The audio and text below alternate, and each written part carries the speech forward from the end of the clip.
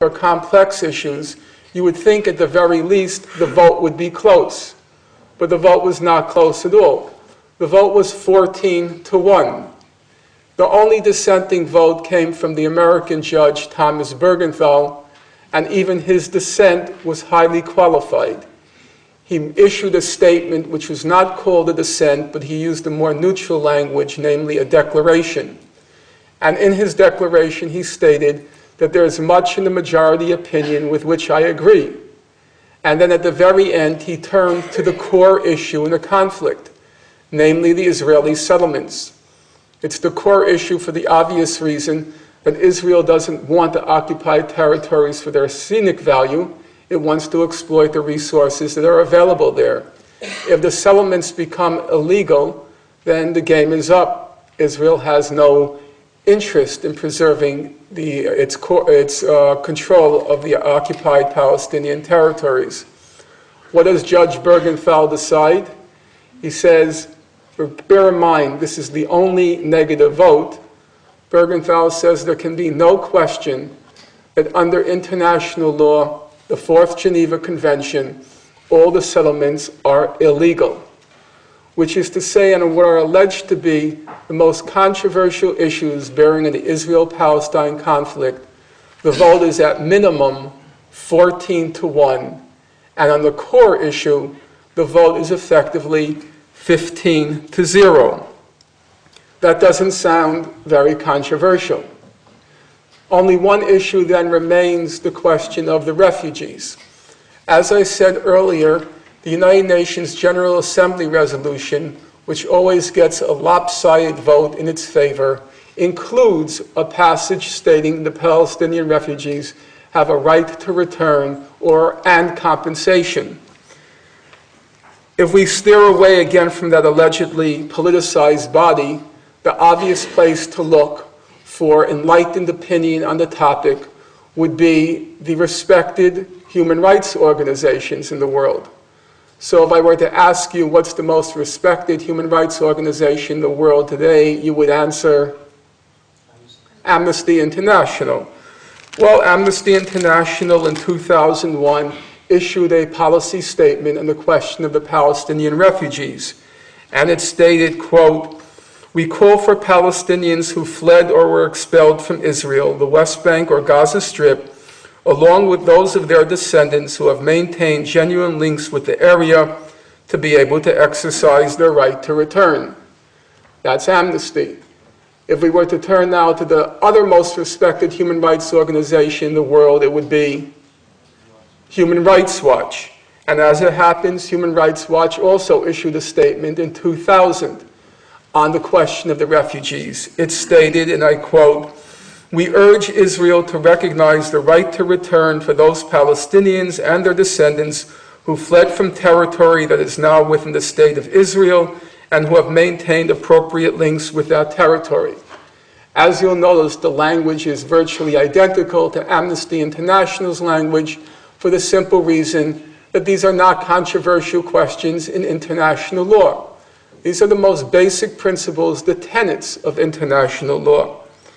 If we then move away from the global organizations and we move to the regional organization, it's the same picture. The Arab League, the most representative political body in the Arab world, in 2002, then 2007, then 2008, issued a peace plan for resolving the conflict. The peace plan called for a two-state settlement on the June 1967 border, a just resolution of the refugee question based on the right of return and compensation. The Arab League actually went one step beyond the international consensus. It also said if Israel agreed to these conditions, they would normalize relations with Israel, meaning trade, tourism, and so forth. The vote in the Arab League, the vote was unanimous, no dissents, 2002, 2007, 2008. The Palestinian Authority has agreed to these terms. The main opposition in the occupied territories, Hamas, has formally agreed to these terms. And that leaves us with the basic picture being rather uncomplicated and uncontroversial. There's a consensus among all parties in the world, bar two, if we leave aside for the moment the South Sea powerhouses, there's a consensus in the entire world apart from two countries. And then the challenge becomes, as ought to be obvious, the challenge becomes how to get Israel and the United States to respect international law and public opinion. That's the obstruction, Israel and the United States, and then the challenge is, how do you remove this obstruction?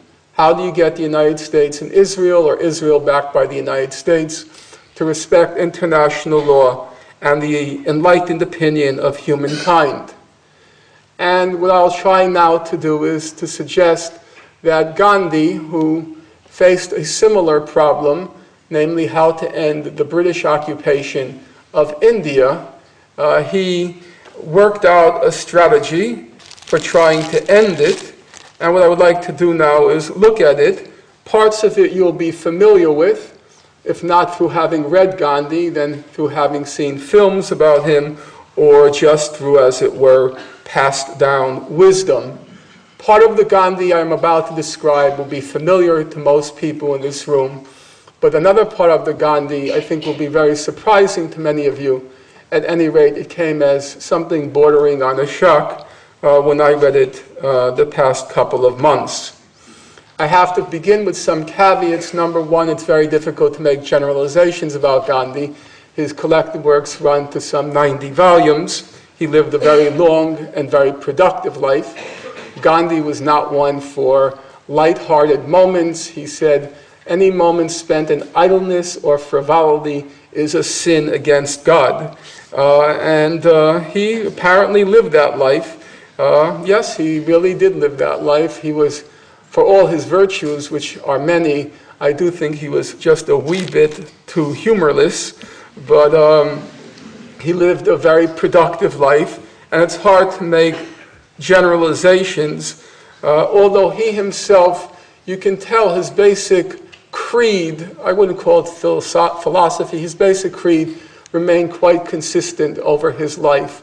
His one major work, which is also rather modest in size, Hind Swaraj, he wrote it in 1909, but 30 years later he was still saying he still considers it an accurate exposition of his views, which seem to remain very consistent. He was like most of us, most mortals. He was filled with contradictions. He's the best known, or seems to be the best known, pacifist in the world. But as some of you know, he supported the British during the Boer War. He supported the British during the Zulu War, and during World War I. He was recruiting Indians to fight in the British Army. Doesn't sound like much of a pacifist. He was taken to task for it, but Gandhi was somewhat averse, I think, to admitting to his inconsistencies. I won't call it hypocrisies because I have too high regard for him to use that kind of word. He's tries too hard to be consistent. I would call him a hypocrite. We'll just call him inconsistent. And you find statements in his collected works. He contradicts himself literally from day to day and week to week. One day he'll say that Hitlerism and Churchillism are in fact the same thing. He refuses to distinguish between the two during World War II. But then another day he'll say there's a fundamental difference between fascism and British imperialism. Doesn't sound like you can easily reconcile those statements. I think if you confronted Gandhi, he wouldn't particularly care that much because he liked to say in his own words, I'm essentially a man of action and a reformer. I'm a practical reformer. Basically for him, anything that works and is moral, that's a crucial qualification, anything that works and is moral, he'll go with it because he wants to change the world. Whether it's consistent is not as important.